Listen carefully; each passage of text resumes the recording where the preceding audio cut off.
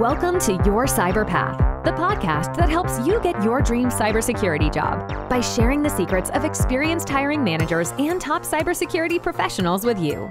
Now, on to the show.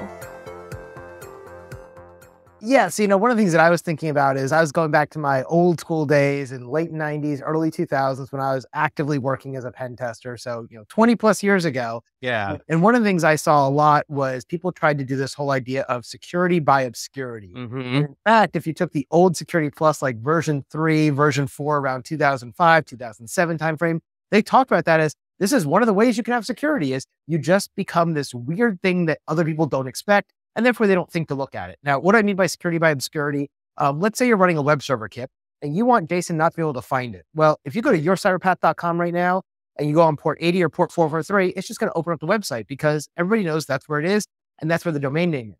Yep. If I wanted to hide my site, I can make it so there's a special Your Cyberpath site at port 8888. And so to get there, you're going to have to type in yourcyberpath.com:88888.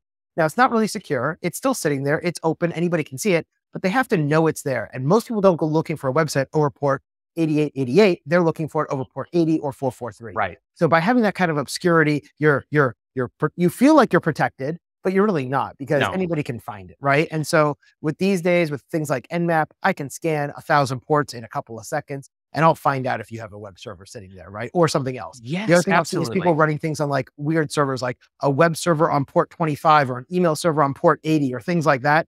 And that's all part of this security by obscurity. And it doesn't really give you any security. Mm-mm. It's just kind of hiding you a little bit, right?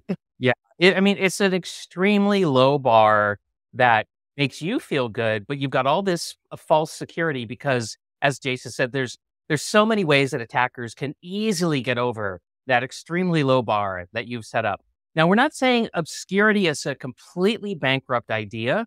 Obviously, when you talk about encryption keys, the fact that we keep them secret or private is an obscurity play, right? So, and same with passwords. So it's not that obscurity isn't helpful, but I wouldn't use it alone on anything that I really value.